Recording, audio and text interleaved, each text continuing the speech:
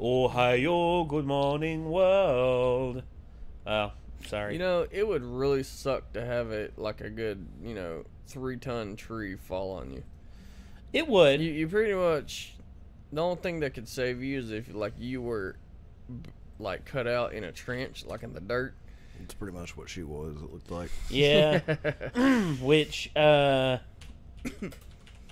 if it didn't really crush her and kill her and everything, just kind of pinned her down a little bit, I think I could wiggle my way out of there. Or just dig myself out. yeah, this is effectively what I imagine it would be, right here. Yeah, this is effectively what I imagine it would be. Oh, hell no. Everybody remember this? He's dead. Does everybody remember this? I've never seen this before. Yeah. That man dead as hell. It's not real. It's not real. They did it as a joke. I know it's not because the camera angles, but man, that shit. Yeah, they did that as a joke. But that's called DRT. Still, dead right there. Yeah. That's not just DOA. That's super DOA. He's dead. He's dead. DOS. Dead on the scene. God. DFT. Dead from tree. Death from tree. Death from timber. Actually, timber-related death. TRD. Maybe I shouldn't joke about that because I actually had a family member get crushed by a tree limb. He was an old man. He was like 77 years old. He was out walking in the woods like he always did. Had his cane with him and everything. And he was out there just like chewing tobacco and just walking through the woods. And then all of a sudden he heard a snap from what can I can imagine. There he heard a snap in the woods. Looked up, tree limb fell right down on top of him and broke his pelvis, and then he died from infection. Damn. And he was a tough old bastard, but he was Mother Nature's a cruel bitch. Yep. In especially more ways a falling than one. tree. Mm-hmm. But speaking of cruel bitches, Tsukasa did this to Kohaku, but thankfully Senku saved her, and let's see how this progresses. Is this gonna be boy meets girl, girl falls in love, or I have a feeling he is too focused on science to give two shits about it. I think that's the same case too. I think he could give literally no shits about relationships. He's like, I'll save you, but I ain't worried about banging right now. We've just met and you're already professing your love. Not how to handle an emergency. I didn't say anything about falling in love. I'm saying I like you as a person, and I think the two of us can work together. A professional working relationship. I'm cool with that. To trouble is a romantic entanglement. And I was right. Always on guard, I guess. Species of hominid that sleeps with a weapon or something. Makes it obvious I don't have love on the brain. It's all fun and games till you fall asleep and stab yourself in the leg. Lioness! I am a person with feelings! I'm afraid I might accidentally end up killing you! If you just go to sleep, there won't be any accidents. I'm not too keen on the idea of dying twice in one day. So you're looking for allies, are you? Well, then why don't you come along with me? So you've got some more lion buddies. They're all proud of you somewhere? That's right. I'm sure they would be great allies for the battle. Easier said than done. He's kind of a wimp when it comes to the, physical stuff. Where 2 million years have Hot gone. spring water? Yeah. I'm taking it back home for a bath. Why do you need to take a healing bath when you're obviously like 10 billion% healthy? The thought of an overpowered lion girl like you running around is kind of terrifying. I am not a lion! And for your information, it's for my sister! In case you've forgotten, you had a tree fall on you yesterday. So hand it over. Thanks, Senku. Am I the only one in this stone world who's not practically a gorilla? Okay, I actually prefer lioness to that. That's not the point here. Aha! Whoa, how in the heck did you build such a useful thing so quickly? Turn right up here. We missed the turn! No. Look, Senku. Check it out. Oh. Ow. How many people live here? Well, not counting the kids and retirees, there are 40 of us, all working together. Kohaku and the others don't appear to have any knowledge of modern technology. I'll bet that means they're descendants of people who revived a long time ago. Where did all these people come from?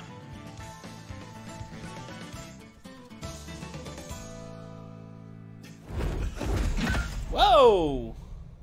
People from outside the village aren't welcome. Because they're all criminals or were banished by the chief. Therefore, we cannot let him cross this bridge, even if he saved your life. We'll just have to battle it out right here and now. But it's really not fair. There's 2 of you and 1 of me. Should put me at a major disadvantage.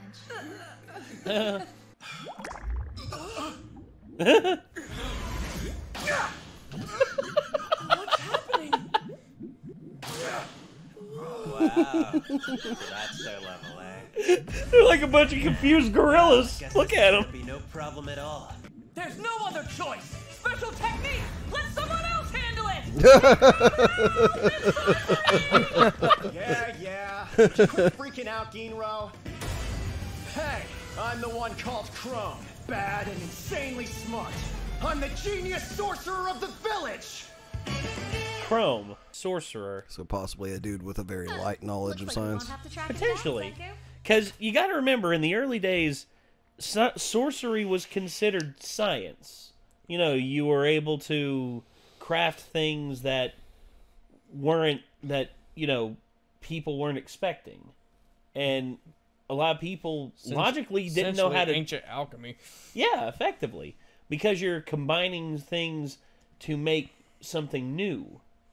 You're effectively, I heard, someone once said, sorcery is just bad science, which is one part true, but also one part untrue, because in the beginning, it depends on the perspective, because if it's the person creating it, then it's science, but if it's the person witnessing it, then it can be sorcery because they lack the understanding.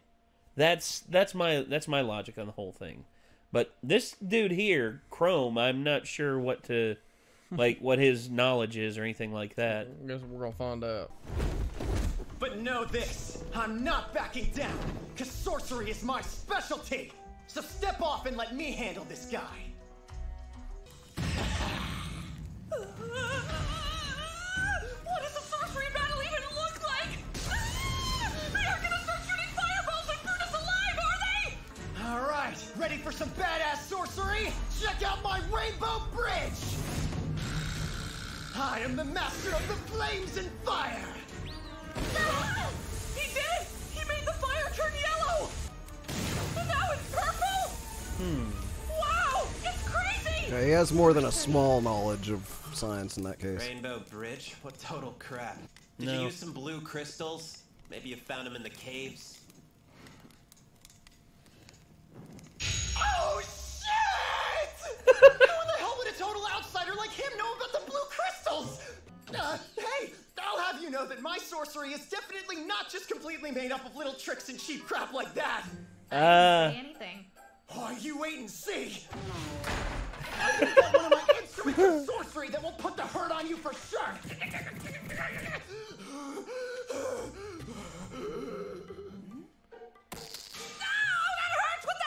Static electricity. But rubbing it with leather instead of your hands will make 10 billion times more power. I'll use my science flag. Yes! The guy's hair is all spiky! It was already pretty spiky. How does that work?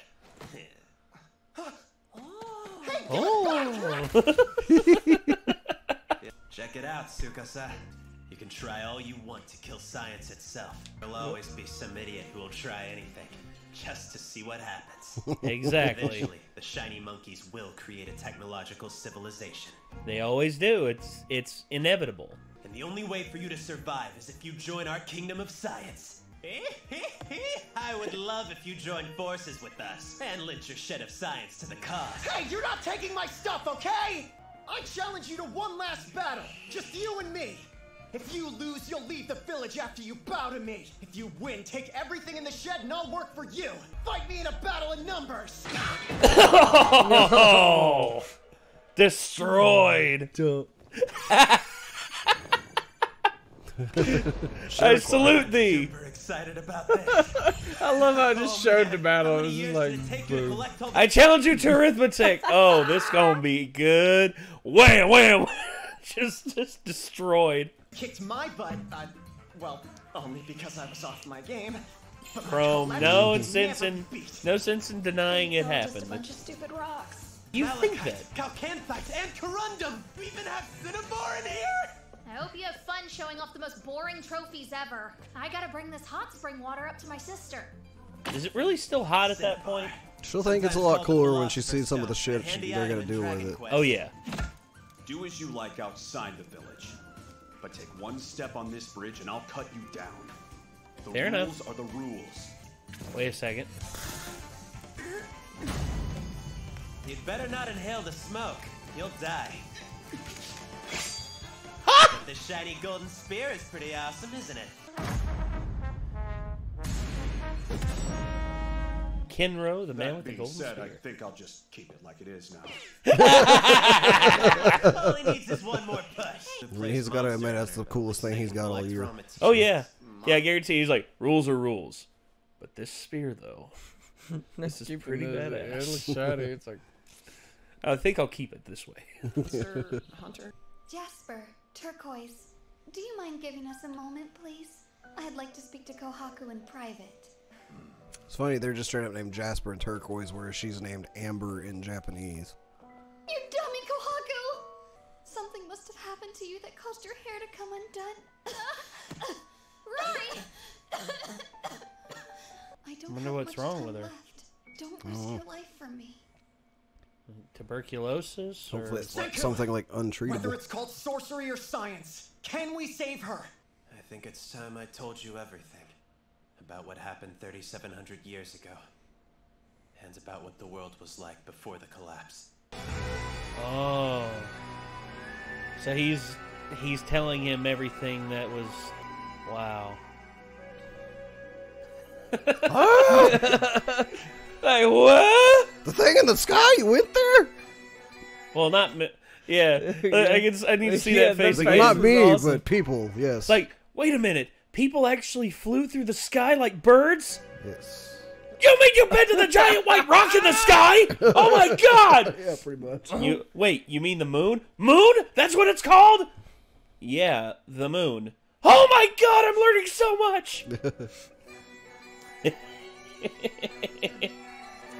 And somebody took a big old dump all over it.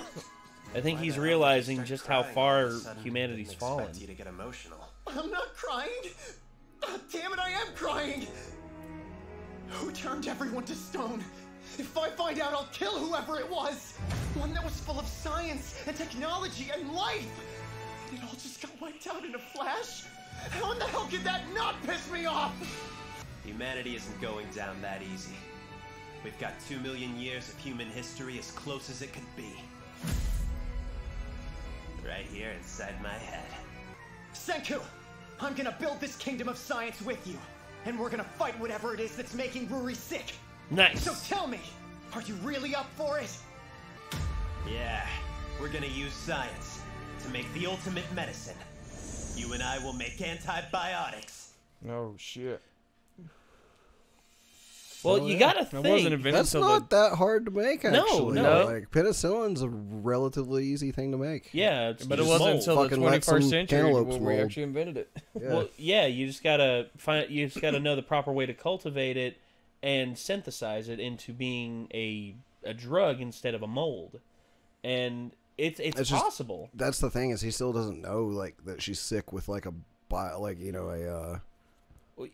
microorganism, like, called sickness, basically. Yeah, he Well, doesn't even yeah, really know if it's what- like a she bacterial, could have straight up lung But he's cancer or assuming something. if he- like- or invents antibiotics. tuberculosis is one that scares me because Yeah. that's one, like in the old world. Could be a viral infection. Yeah. There's Could just be a multitude of genetic things. defect in her lungs. Like, who knows? Yeah, in which Unless she used to not be sick, and you told her that detail at least, and then she just I- got sick all of a I don't sudden, think they did say that. That's it. She's been sick for a year. But even then, you can actually develop genetic sicknesses later in your life. They cannot manifest until, like, your 30s, 40s, or whatever. Just depends on what it is. Well, it's just like me. I've developed one. It's not very severe, but right there, to skin disease, tinea versicolor. I never heard of that. It's an offshoot of sickle cell anemia, but instead of it having very severe health defects, instead it causes skin discoloration along the elbow joints, on the inner elbow joints, and on the chest and the neck.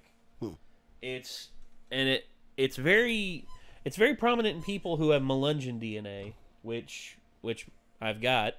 I got it on both sides actually. My mom and my dad both got it.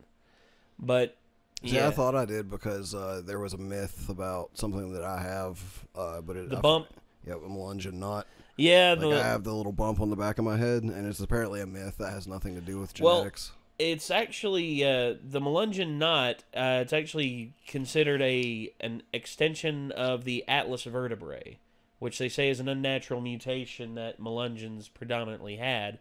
However, over time, they've had more genetic discoveries to find that the Melungeons actually are from several different places. There's one theory which Brent Kennedy found out. He actually did some testing, and he found out that a lot of Melungeon DNA actually comes from Turkey. It's actually a lot of Christian conscripts who lived in the Byzantine Empire fled, and a lot of them went throughout Europe and came to the New World, and that's pretty much what happened. And then there's also the one that states that it's like one of the lost tribes, lost Native American tribes. For instance, I think it's Oak Island. The entire population overnight just disappeared like that. No one knows where they went. A lot of people say that the Oak Island natives were actually the Melungeons. And then, of course, there's the other thing. It's just like, it's just a triracial socialite within the Appalachian Mountains, a mix of former slaves, Scotch-Irish settlers, and Native Americans in the area. That's what they say. Although no one really 100% knows. Those are the three prevailing theories, and no one really knows 100% what to make of it. But I don't really much base myself off of it or anything like that. I just consider myself a multigrain cracker. That's pretty much it. Multigrain cracker. Someone called me that a long time ago, and I've used it ever since. I mean, he tried to use it as an insult, and I use it as a term of endearment. He's like, Jesus Christ, man, you a multigrain cracker? And I'm like, yeah, I guess I am. Because I've had my DNA test done, and I'm like 23% native, and then the rest of me is I'm over 60% white, and then the rest of me is filled in with actually surprised 7% black, which was just damn, that's awesome. And then 2% Tongan. I was surprised by that too. Pacific Islander. I'm like, how in the hell would Pacific Islander come to this area? Who knows? Who the hell knows? I mean, that's just all over the place. That's just how the chips fell in my favor. But I'm wondering how long ago the people have been awake. How many generations of humanity have moved forward to where Kohaku's village is right now. Yeah, that's what I was kind of wondering too.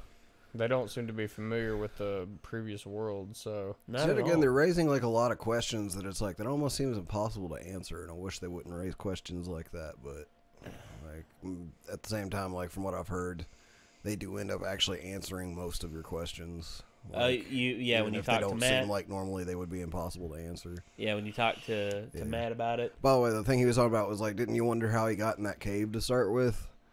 And I was like, come to think of it, yeah, I guess. And it was shown last episode actually.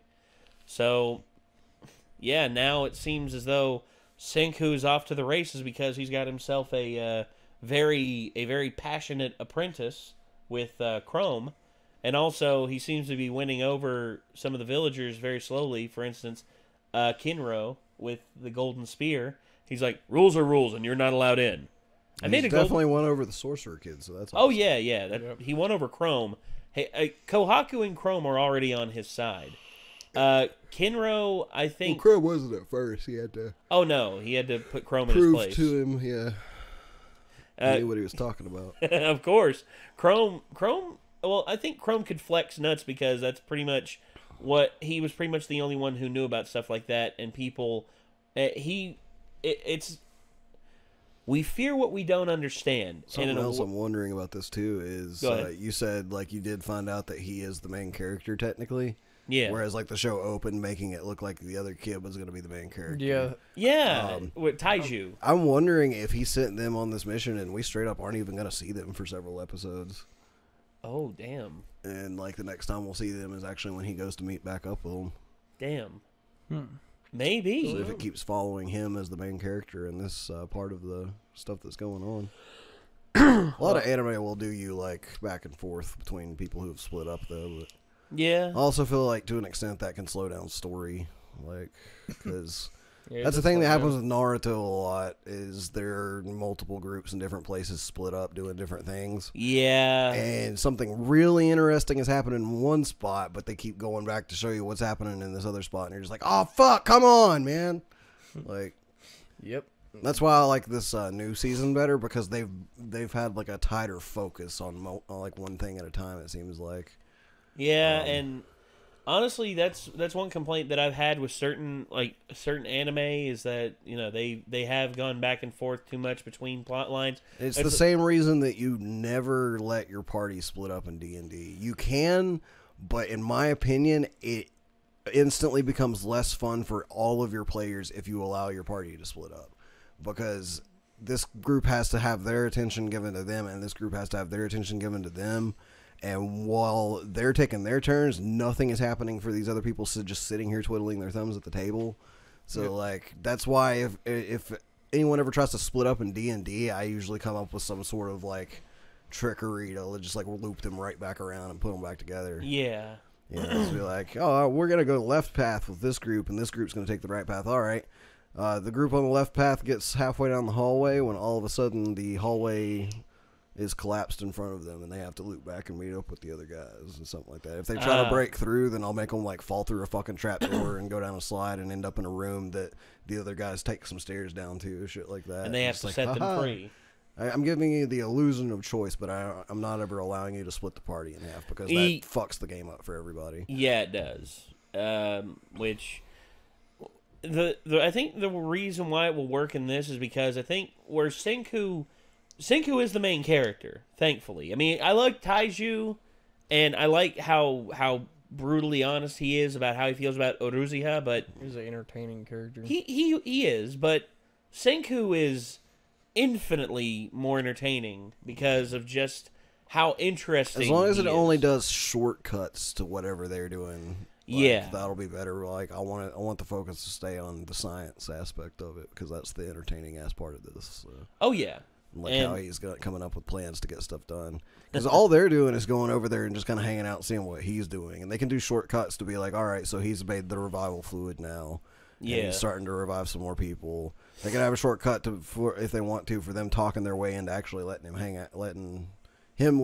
out with him, you know. But like also, keep the focus on the science part. And also, we can also see potential secondary antagonists be born as well. Like he brings them back, and then all of a sudden it's just like, ooh, what's this guy's deal? Like, what's his ordeal? Is he like just as strong as Tsukasa, or is he, or is he this that? Who knows? Who knows what's gonna happen? But I'm still excited. I'm still very excited to see how this show's going to go. I mean, like, they could have the antithesis of him, essentially, in terms of, like, what a lot of people think about science, which is he could bring back a kid that is, like, super religious, and he's just, like, science has always been against God, basically, and we need to keep it as pure as possible, so you could have, like, that...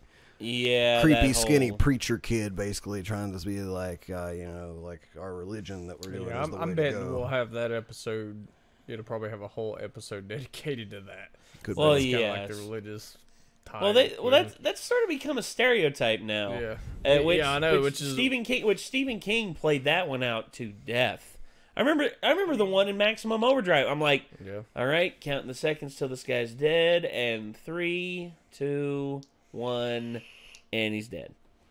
It's like, you know that person's going to die. Just like the person... The bitch in the mist. Yeah, oh, God. Yeah. Oh, religious fanaticism, you know, that needs to be dialed in because you see, I have my religion, but that doesn't mean I need to lord over everybody else and make everyone else feel inferior simply because I believe something different.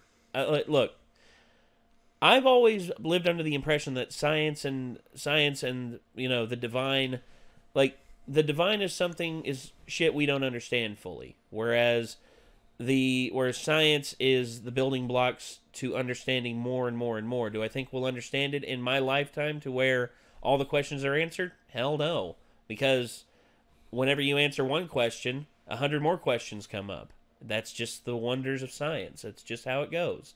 Now, I don't pretend that, you know, what I believe is superior to everyone else. I mean, you know, Jake's an atheist, and you know, he has what he believes in everything.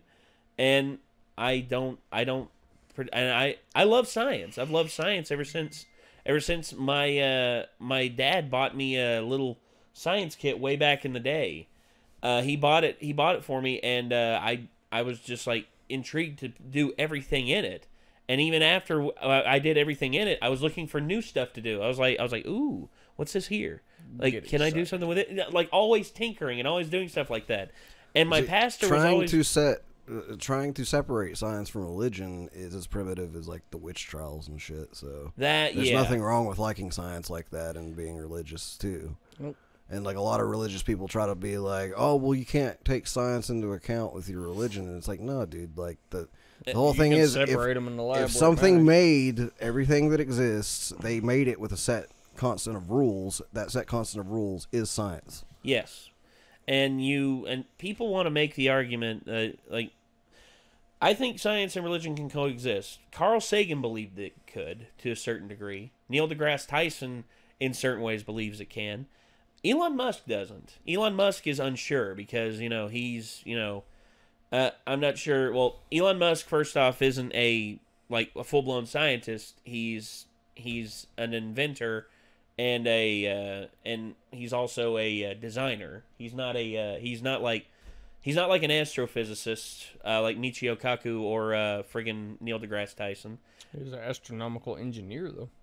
Well, yeah, he's an engineer. Spacecraft. He's an engineer. Yeah. But you see, so's Bill Nye. Yeah. And Bill Nye, I mean, he's a very smart person. He worked for Boeing, but at the same time, it's just like, you know, debating astrophysics and debating, you know, I'm going to look at what Neil deGrasse Tyson has to say, and I'm also going to look at what Michio Kaku has to say, because Michio Kaku, I mean, the dude has done so much studies on the human brain, it's actually crazy.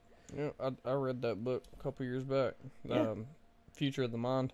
Yeah, it's brilliant stuff. It is. It really is brilliant stuff, and to see how far the human brain and also artificial intelligence may go. The artificial intelligence part scares me. There's actually a book out that if you are interested in reading it, Nick, or interested in reading it, about either of you, Nick or Jacob, it's called. I don't read books much anymore. I just don't have the time for it. Well, that's fair.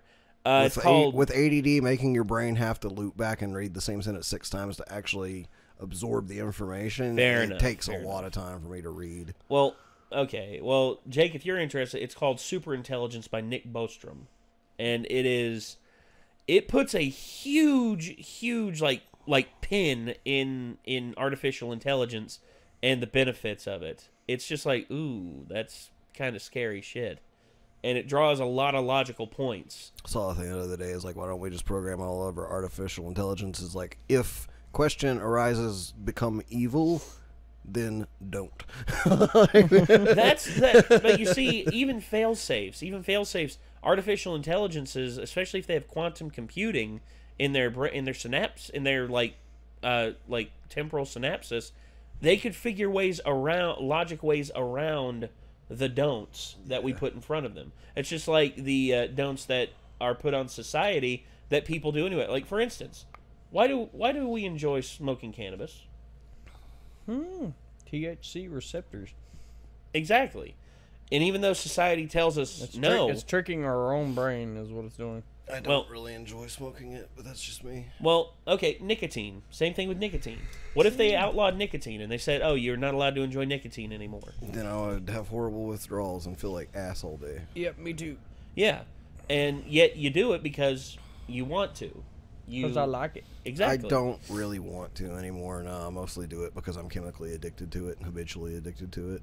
I do it because I'm addicted to it and I like it. I don't really like it anymore. I'm gotten fucking sick of it, and I wish it was easier to quit than it was. Yeah, well, I feel like that sometimes, and then sometimes I'm like, I'm glad I got this motherfucker. If not, I'll be bored as shit. All right, well, we're going to move on from here, everybody. This was Dr. Stone, episode 7. Good episode. Good episode. I mean, you know, we got introduced to the village. We got introduced to Kinro and Genro. We also got introduced to Chrome. And, yeah, seems as though Senku is on his way to creating his kingdom of science. So, I guess until next time, everybody, signing off, I'm Nate. I'm Nick. I'm Jacob. And we will see you all in the next one. Peace out.